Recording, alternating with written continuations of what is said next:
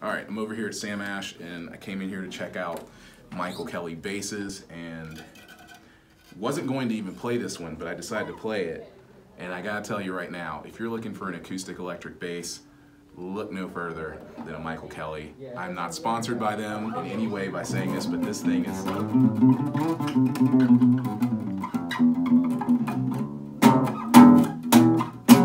I mean, it plays really well.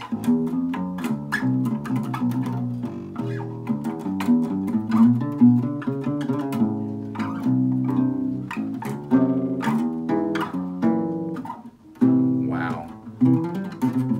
I mean, and look at it, it's beautiful. It's a beautiful bass. Like their attention to detail here, like this. Oh God, I love that. I kind of want it, but I have too many basses. They're all building up and they're taking up room. So, but yeah, this is a really good bass. I'm very impressed. I have to say that out of every acoustic electric bass that I've played up to date, this one plays better than all of them put together. I mean, like look at the thing is a little bit of vibration there. Something's...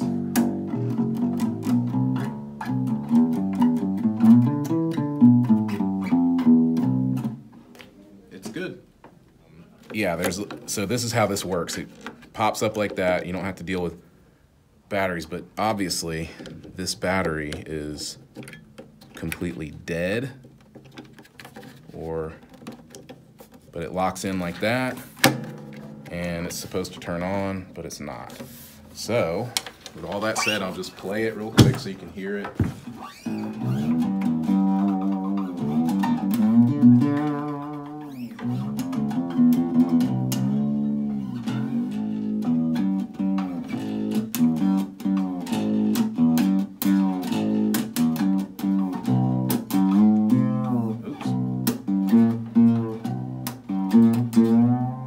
And just for the record, this is the Dragonfly 4-string.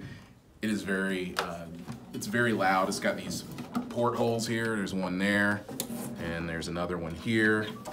I don't think there's any more, but look at this. Once again, the attention to detail. I think it's beautiful. My wife says it looks like a hardwood floor. She thinks it's ugly, so I won't bring it home, but if that bass were fretless, I'd be all over it. I'd probably be leaving here with it right now.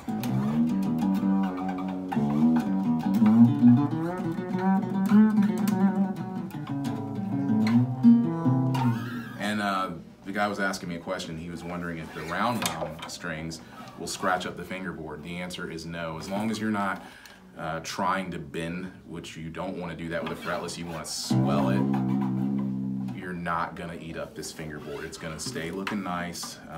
I know that for a fact, especially with this, without any lacquer or anything on it.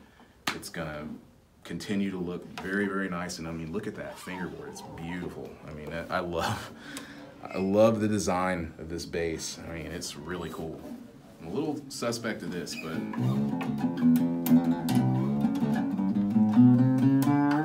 you don't buy these basses to plug them up anyway. You just...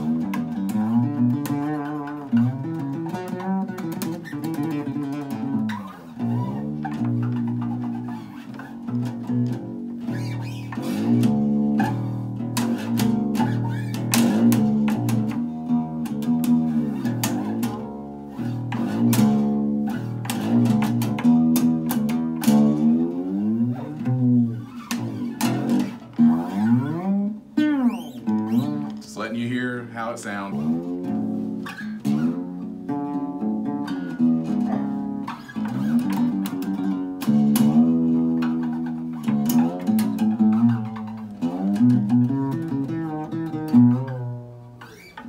It's a good bass. Whoa. And welcome to the ugliest bass I have ever held in my hands. I thought those Jackson, like those bastardized Jackson Rickenbacker body basses were ugly. This takes the cake. This is hideous to me, but It plays pretty good for the action being a tad bit high, but not a lot. But anyway, let's see. This is, well, I guess this is active. So, I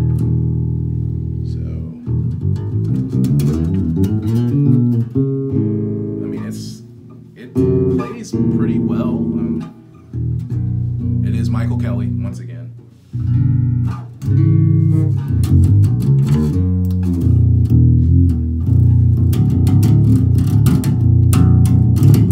There's tape on the pickups, and I don't know if I should just peel it off. I think that'd be kind of rude. So I'm trying to be polite and leave it, but...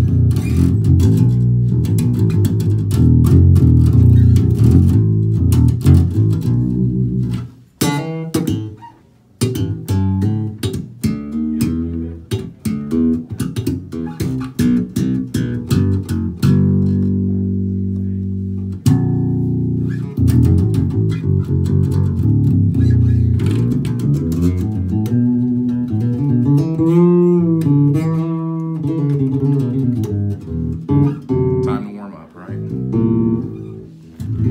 Okay, anyway, that is the Michael Kelly 5-string. It is called the Element 5. The Element 5 in a really bizarre zebra-ish or whatever, yellow, black, bumblebee kind of thing. I don't know.